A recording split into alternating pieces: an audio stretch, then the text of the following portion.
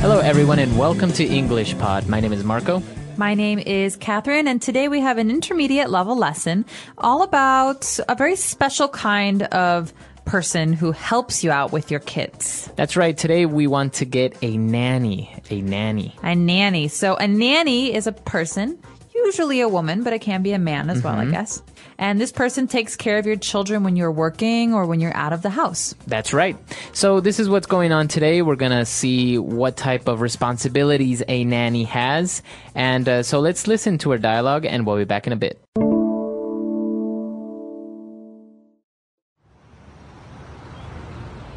Hey Mel, are you up for some tennis today?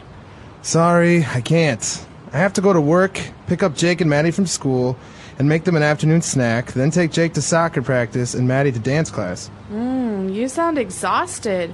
Maybe you should hire a nanny to help you out. She can pick the kids up and take them to their after-school activities. She can also help you do some household chores and run some errands. Oh, I don't know. It's hard to find the right nanny. You have to consider her previous work experience, the responsibilities you give her, and how she interacts with the kids. I would love to have someone to help me out, though. I think you should definitely consider it. This way, you won't have to juggle such a busy schedule, and you'll still get to spend time with the kids in the evenings. I can refer you to this great nanny, Amy. She used to work for my neighbors before they moved away. She's very responsible, a good cook, and great with kids. Oh, that's great. Thanks, Grace. Can you give me her number? I'll talk it over with Julie and give her a call tomorrow.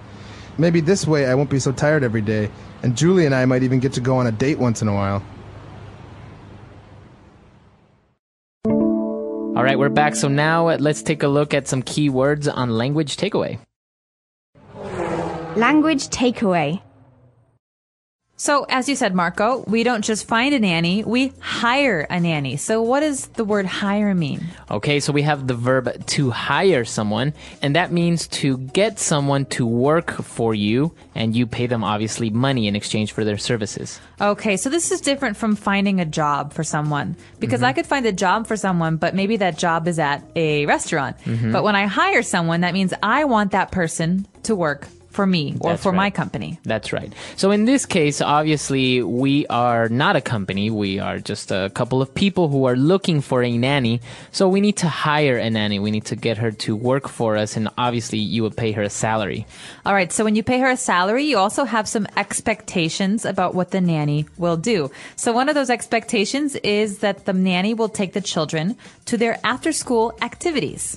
That's right. So this is a phrase, if you will, or a type of thing that happens after school. So usually children, when they finish their classes, they have some things that they can do at school, like, for example, sports. That's right. So this is very common in America, but not so common in other parts of the world.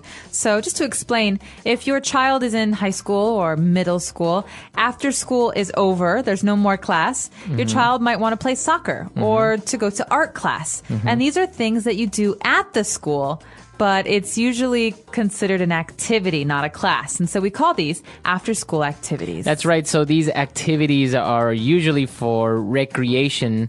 They're not really part of the curriculum. It's not a class. No, you don't get marks or grades for these. These are just for fun, you know. A lot of people work, and so they need to have these activities for their kids to stay at school until they finish working. That's right. Okay, so we want the nanny to take the children or pick them up from their after-school activities. And we also need the nanny to help out with some household chores.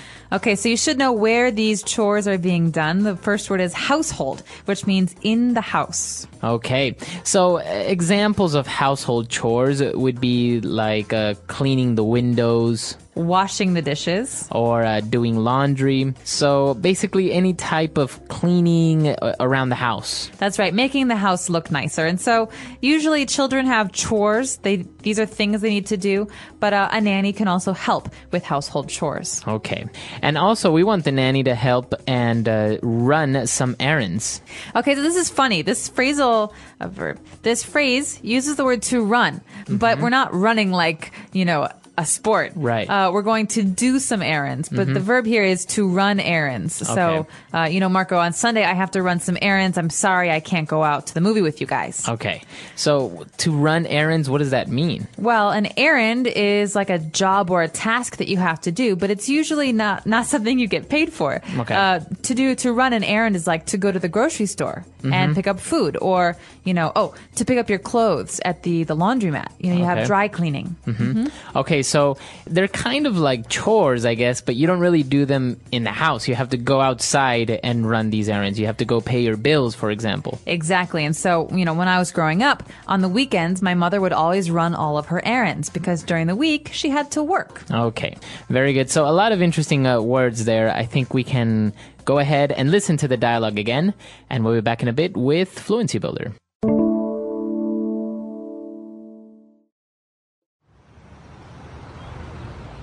Hey Mel, are you up for some tennis today? Sorry, I can't. I have to go to work, pick up Jake and Maddie from school, and make them an afternoon snack, then take Jake to soccer practice and Maddie to dance class. You sound exhausted. Maybe you should hire a nanny to help you out. She can pick the kids up and take them to their after-school activities. She can also help you do some household chores and run some errands. Oh, I don't know. It's hard to find the right nanny. You have to consider her previous work experience, the responsibilities you give her, and how she interacts with the kids. I would love to have someone to help me out, though. I think you should definitely consider it.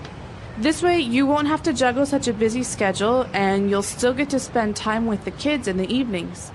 I can refer you to this great nanny, Amy. She used to work for my neighbors before they moved away. She's very responsible, a good cook, and great with kids.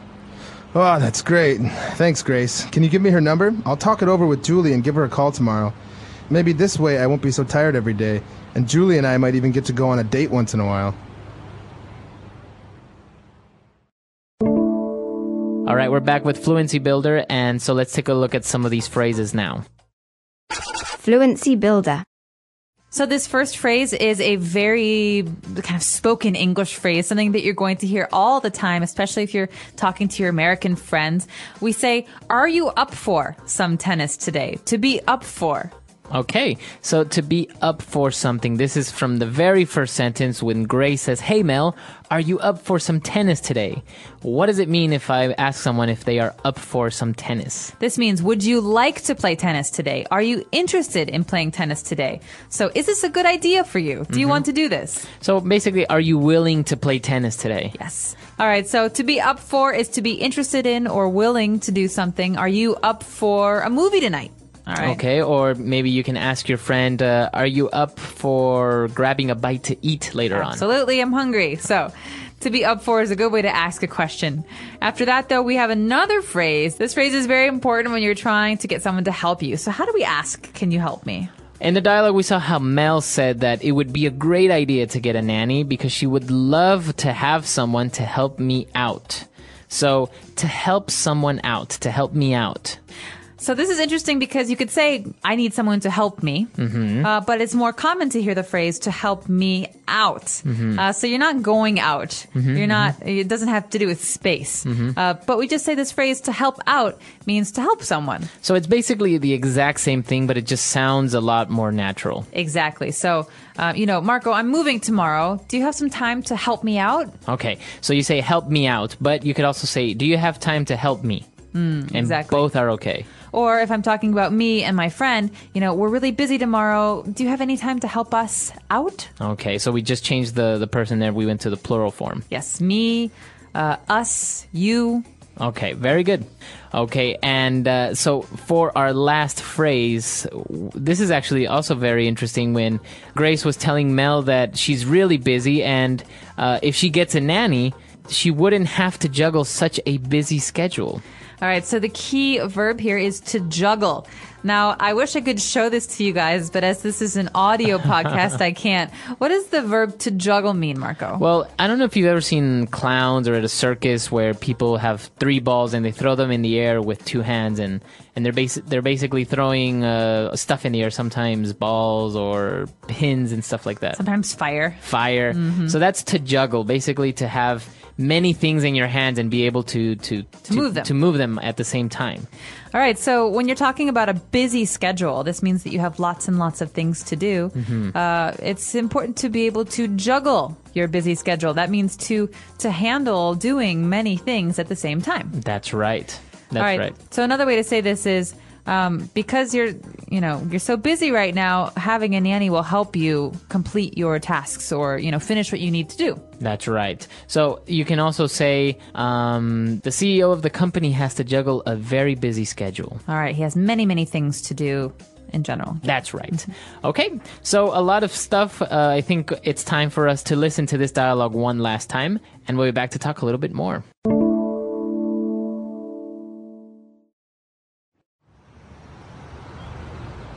Hey Mal, are you up for some tennis today? Sorry, I can't. I have to go to work, pick up Jake and Maddie from school, and make them an afternoon snack, then take Jake to soccer practice and Maddie to dance class. You sound exhausted. Maybe you should hire a nanny to help you out. She can pick the kids up and take them to their after-school activities. She can also help you do some household chores and run some errands. Oh, I don't know. It's hard to find the right nanny. You have to consider her previous work experience, the responsibilities you give her, and how she interacts with the kids. I would love to have someone to help me out, though. I think you should definitely consider it. This way, you won't have to juggle such a busy schedule, and you'll still get to spend time with the kids in the evenings. I can refer you to this great nanny, Amy. She used to work for my neighbors before they moved away. She's very responsible, a good cook, and great with kids. Oh, that's great. Thanks, Grace. Can you give me her number? I'll talk it over with Julie and give her a call tomorrow. Maybe this way I won't be so tired every day, and Julie and I might even get to go on a date once in a while.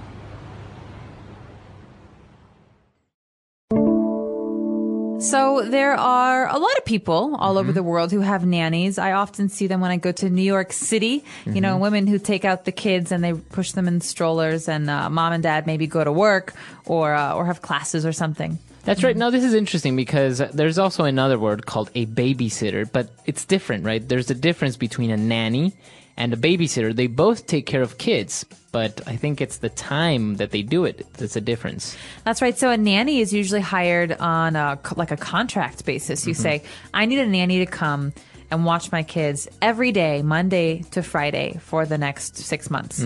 But with a babysitter, you say, hey, my husband and I, we want to go to watch a movie on Friday. Can you come for 2 hours? Okay. All right. So a nanny is long term. It's someone who maybe lives with you, someone who does some work at your house, someone who cleans the dishes and watches the kids. But a babysitter just comes, once a month or just when you need her. That's right. Okay. So that's the main difference between a nanny and a babysitter. Now, as you said, they're very, very common nowadays because I guess it's not like before when women usually would stay at home and take care of the children. Now both parents usually work, and so more people are getting nannies. That's right. Although nannies can be very expensive, it depends where you live. And so for people who can't afford a nanny, if a nanny is too expensive, the baby will go to daycare. And that's actually like a place where many babies or children are together, and there's one teacher or one nanny who takes care of everyone. That's right. So it's an interesting topic. Maybe some of our listeners grew up with a nanny or had a nanny when they were growing up, or maybe you have kids of your own and you have a nanny now. Yeah, let us know. You should check our website out. We are EnglishPod.com. We hope to see you guys there. Okay, bye. Bye.